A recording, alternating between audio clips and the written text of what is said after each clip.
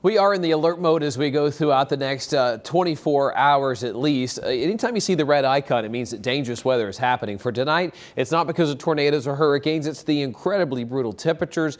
Windy tonight, 6 degrees the low in the upstate, -1 in the mountains. That's going to make it feel like sub-zero temperatures with the wind. Greenville's at 21 right now, 23 in Spartanburg. Clear skies. You can see it on the Skycam network.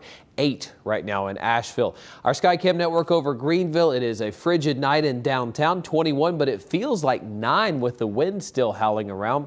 As we look at other temperatures around town, it's already 4 in Cullowhee. These are air temperatures and really quite the problem as we go into the overnight hours as the teens settle in and then eventually the single digits. It is breezy as well, 10 to 15 mile per hour sustained or persistent winds, gusting at times up to 30 miles per hour. It's those gusts that really cut to the bone, right?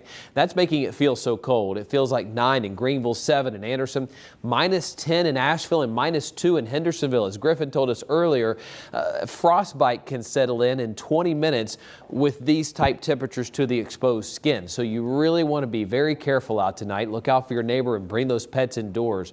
Tomorrow morning for Christmas Eve, we'll wake up to between 5 and 10 degrees in the upstate, -2 expected in Asheville. A hard freeze for sure, and throughout the day tomorrow, plenty of sunshine, but temperatures, they just don't budge a whole lot to near freezing. That's about it. In the Asheville-Hendersonville area, you'll get out of the single digits to the teens by lunchtime, only topping out at 20 for a high.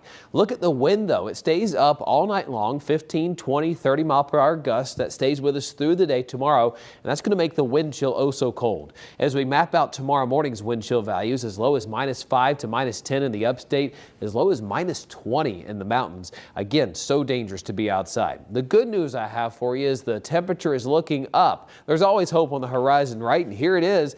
We've got a well above average temperatures expected for the first week of January. Temperatures could be in the 60s most days.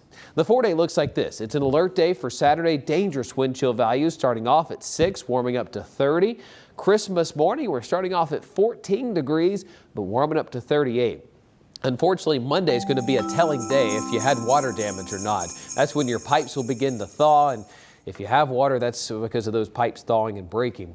We'll be in the mid-40s by Tuesday. We're pushing 50s by Thursday. Western North Carolina, -1 tonight, 21 for a high tomorrow, 9 on Sunday. Hard to believe in 1 week's time frame, you'll be pushing 60 degrees from one extreme to another, right?